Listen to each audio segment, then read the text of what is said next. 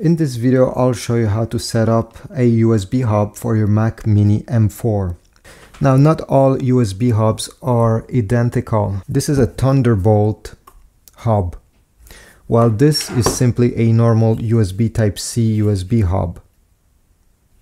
You also have these more basic ones. I don't really recommend these since they're not even USB Type 2 and they're using a USB Type-A connector, while the Mac Mini only uses USB Type-C like you see over here. And you need to be careful when you select your dock. Some of them have a HDMI port and you think, great, I can plug another external monitor to my Mac Mini M4 that only has one HDMI. Well, it's true, but many of them, especially the cheap ones like this one, only accepts a monitor connected with 30 Hz. Which means that if you intend to use that Mac Mini to game or even video edit, it won't be enough. You need at least 60 Hz.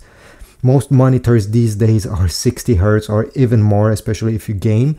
So these cheap USB hubs, although they have a HDMI port, won't be enough.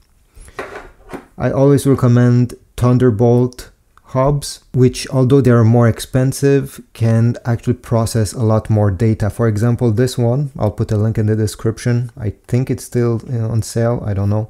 You'll be able to connect two 4K monitors at 60 Hz or one 8K screen. It does not have any HDMI port, but in the box it came with this adapter. It's a USB Type-C to HDMI, so you can connect your monitor anywhere here like that, and this is how you get your HDMI port.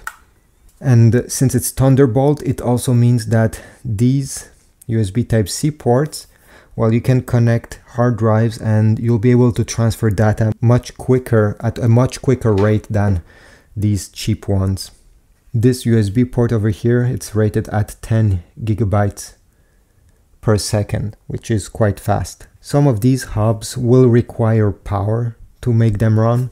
This one over here, you need to connect a power cable that is included in the box. It's a power brick.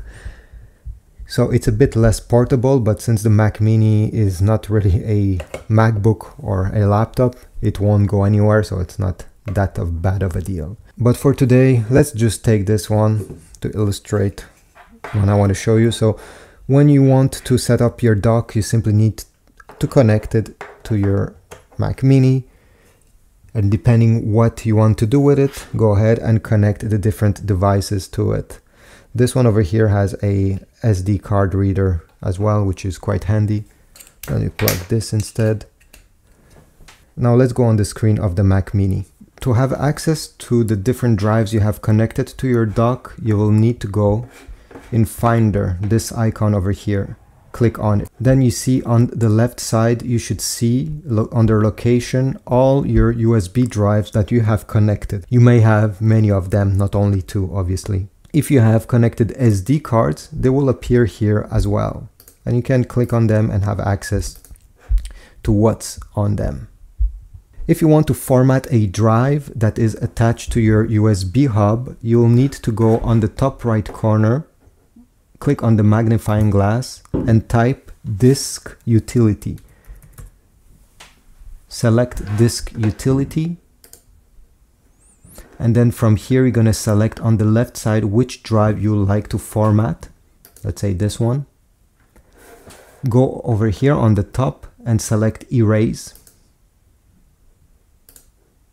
Then you'll be able to rename this drive. So when it's done formatting, it will have a new name, or you can keep the same.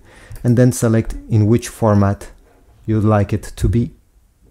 When you're ready, press erase. It will take about 5 seconds, maybe even more if it's a big drive, and you'll be good to go. When you're done using any drive connected to your USB hub, you need to eject it before removing it physically.